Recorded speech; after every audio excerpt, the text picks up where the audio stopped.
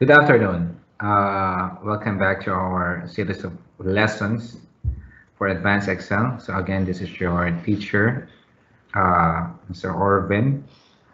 So for today, um, I'm assuming that you have already watched the videos and you already understood our lesson number 3, the introduction to charts, or the review of the basics of the charts.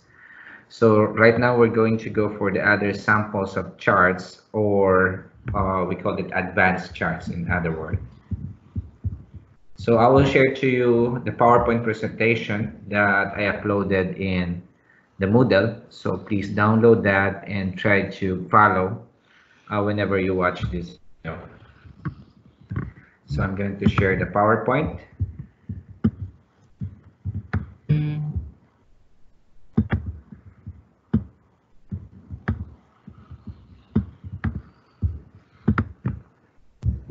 Okay, so I'm not uploading this PowerPoint to the actual lessons or the video of these lessons because I need you to bear with me because I'm going to switch back and forth to the Excel file and to this PowerPoint. Okay, so let's start. So other samples of charts. Next slide. So what we're going to discuss are the different charts that we call advanced, like butterfly chart, minimalist chart, line chart with arrow, spark line, and inline chart. So butterfly chart and the minimalist chart is going to have the concept or the same concept, which is we just adjust or tweak the characteristics or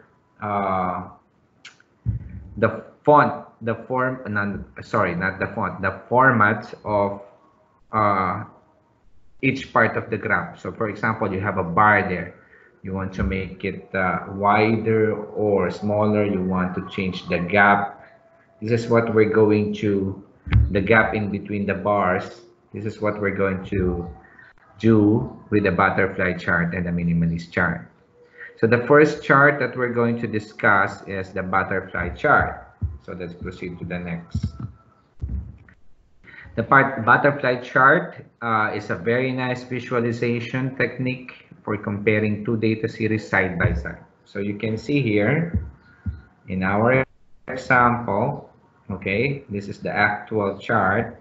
You can see it's called the poll results. When you say poll, like you're asking question which is answerable by yes or no, or true or false. So two possible questions. So let's say you ask the question to 1,000 people. That's the example that I have here. You can use 100 people, 500 respondents. We call those who answered the poll as respondents. So here, the example, the green part is those who answered yes, and the red part are those who answered no. So in between, there's a gap for those bars, and then we just label this as the number of the question. Question 1, 2, 3, 4, 5, 6, 7, 8, 9, 10. Okay, so we use this chart. It's a special kind of chart, advanced chart, that you can use to see how one series compared to others for a given data point in one glance. So when you see this butterfly chart, if you're not familiar what a butterfly is, you can search it in Google.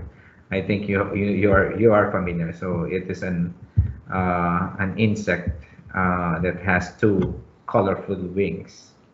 Okay, so let's proceed to the next. Okay, the butterfly chart will start with your table for the number of respondents for the answers to the question of the poll. Okay, so for example, your poll is answerable by yes or no. So you have sent this to 1,000 people. 364 of the question number 1 answered yes, and 624 answered no. So, and so on and so forth. Okay, you have to have that data initially. So if I'm going to give this to you, as an exam. So I have to give you a data which looks like this. Okay. So of course, there are possibilities of some variance to this kind of table, but that's the concept. Questions, the answer yes or the answer no, or another type of question is true or false. The answer is true, the answer is false. Okay, so one column is true and the column is false. So this is the example of the chart. So what this slide is showing you is this is the first step. You have this data and you have to convert this to this table. Okay, so what's the similarity, or what's how do we convert?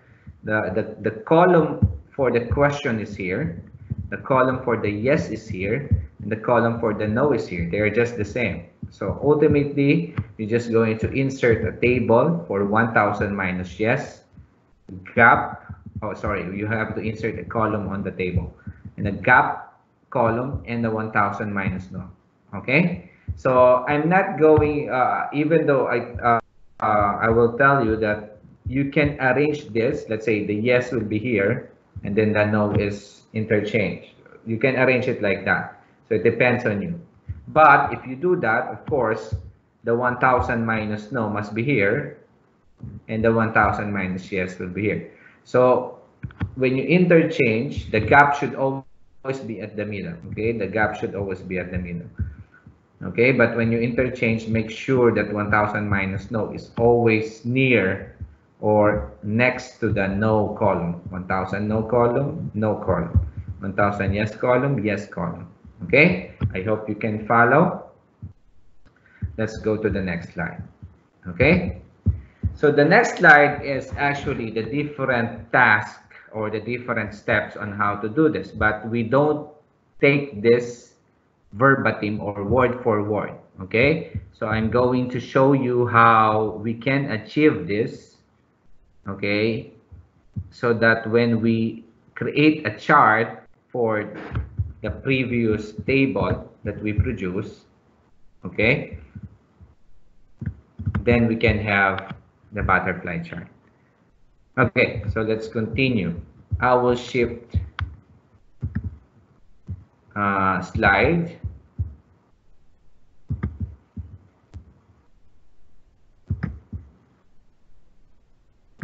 I will share to you now my Excel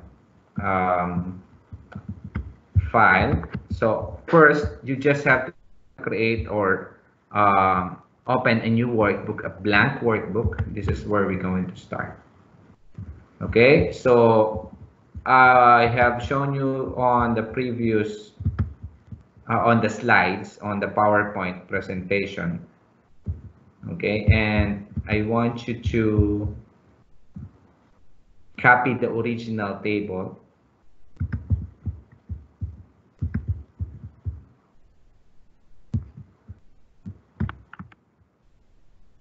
So on slide number 4, you have the original table from the left.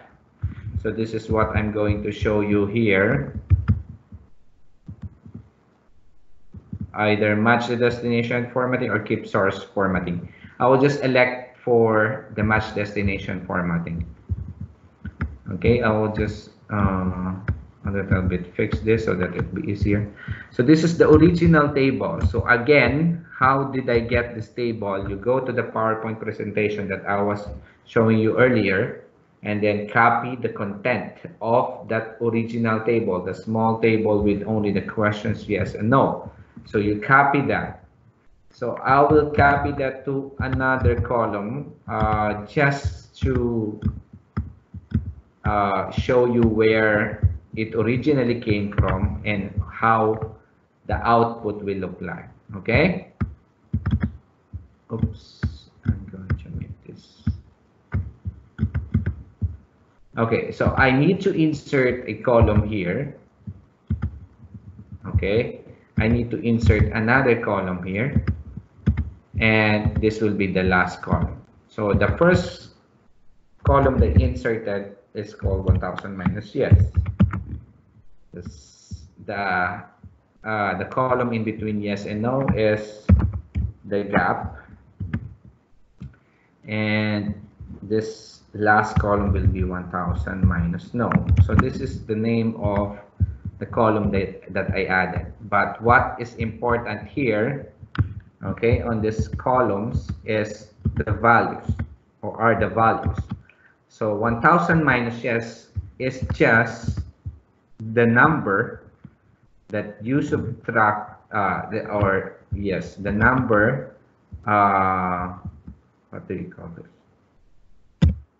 Let me just show you. I'm just going to make it bigger. Okay. So 1000 minus yes is our number that you subtracted from 1000. Okay, or the number, the result when you subtracted the yes answer or the yes respondents from 1000. So 1000 minus this cell, H2. Okay, so the answer is 636. How do we get this? 1000 minus 364. So now why 1000? Okay, 1000 is the assumption of the number of respondents. How did I get this? I just got this results from some source. Okay, but the idea is that if you're going to see the respondents for each question, 364 to 624, plus 624 is 988. So this is true with this, and this, it's true for all the questions. So you add, for example, 393 plus 549. Okay, so that's how much? More than 900 again. Okay, so less than 1000, more than 900. So I assume that the respondents, or the number of questions, questionnaires that I gave to the people are 1000. Maybe only few didn't answer the question. That's why we get this, not exactly 1000. So anyway, for the chart, we assume that 1000. We will just assume that. Okay, so if I tell you in the task 100, then the assumption is, not assumption, because I gave you the task, but if I gave you this and it's just around less than 100 or less than 500, you will be the judge. Okay, so what will be this number minus yes, or this number minus no?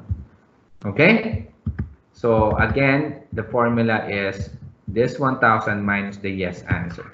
And then same thing with the no. This is equals to 1000 minus the number of people who answered no. So J2. J2. Press enter. Copy and paste. Copy and paste. Okay. And then the gap. The gap is 350. So just refer again to that PowerPoint. Okay, copy and paste. All throughout is 350. Why is it 350? So if you're going to check out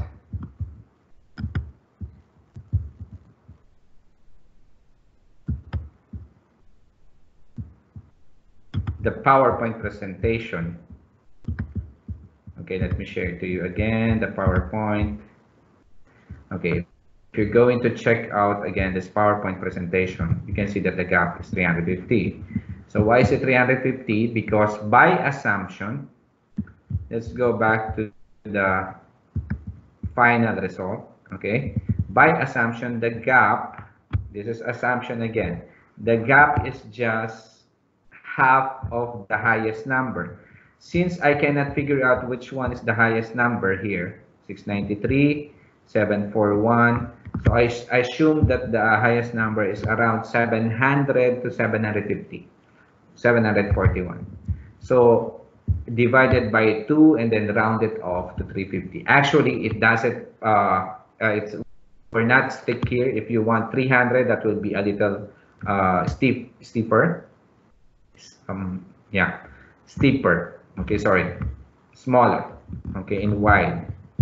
And then if you want 400, it will be bigger. So wider. So it 400 will not be good. It's around 350 or 300.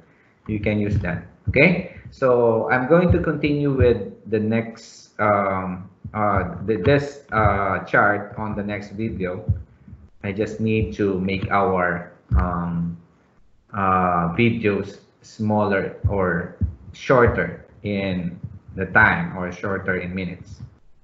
Okay, I'll see you